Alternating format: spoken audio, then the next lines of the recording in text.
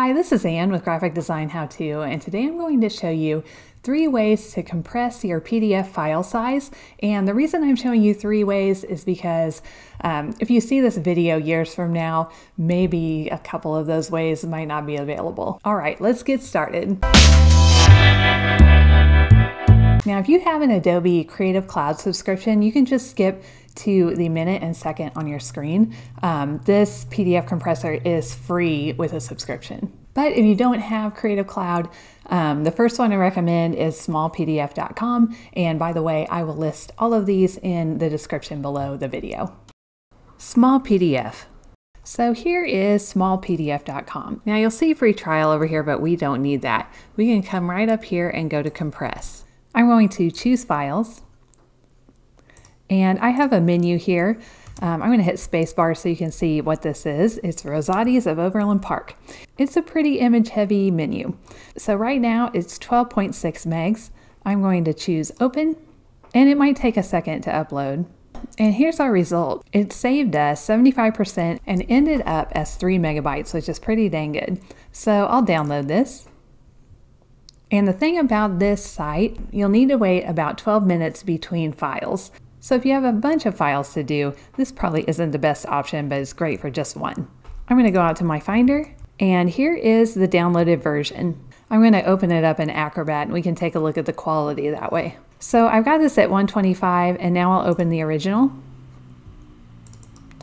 And honestly, this image wasn't great to begin with. So I really can't tell much of a difference between the 3 megabyte version and the 12 megabyte version as far as quality is concerned. So that's your first option. ILovePDF.com. The second site for compressing images is ILovePDF.com. We'll come over here to Compress PDF, select PDF files, and then I'm going to use that same menu that we used on smallpdf.com. Now, ILovePDF.com is nice because you get some options on how much you want to compress it. First, I'll go with recommended compression, and we'll compress it. And on this site, it actually reduced the file size a little bit further than the other site. And then we'll click Download Compressed PDF. Now this is interesting because it actually comes up to 3.1 megabytes instead of 2.9 like it said. But I'm still happy with that. And when I compare quality, I can't see a difference. This time I'm going to try extreme compression. So I'll choose that one and then compress PDF. Okay, this time it says it got it under a megabyte. So I'm going to come out. Yes, we've got 805 kilobytes. So I'm going to open this one up in Acrobat and see if there's a big difference in quality on this. Okay, so here's the original, and it looks like anything that's vector like text turns out fine, but images are pretty degraded in this extreme compression version. So you can see the logo here does not look good compared to the original. So in this case, I would just use regular compression, but it will depend on the actual PDF you're using. So you can try the extreme one on your PDF and see if you're losing a lot of quality like we did here. Adobe's PDF compressor. And this is only, quote, free to you if you have an Adobe subscription.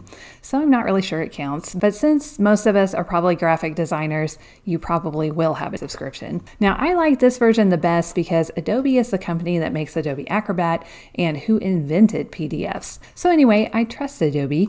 If you have a pop-up blocker on though, you will need to turn that off. Usually that's going to be an extension right up here. Okay, so let's see how this one does. We'll select a file. I'm going to choose the same file.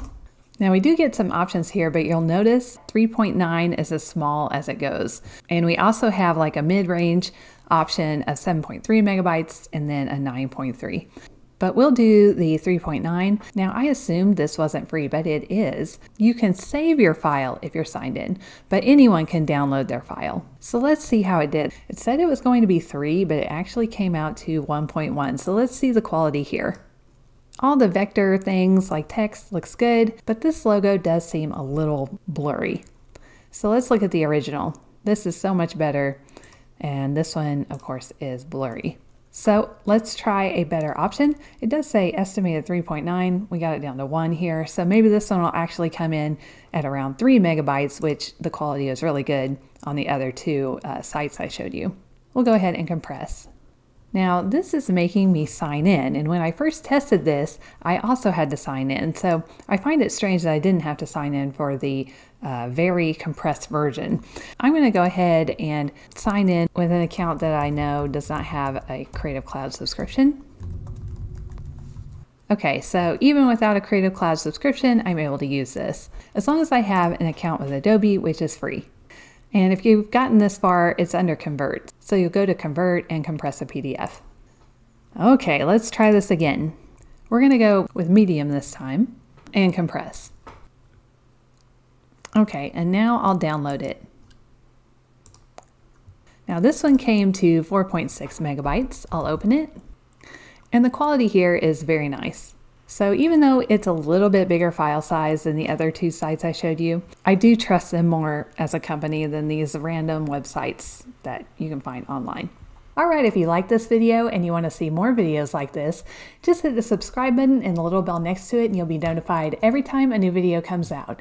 Alright, I'll see you in the next video. Thank you!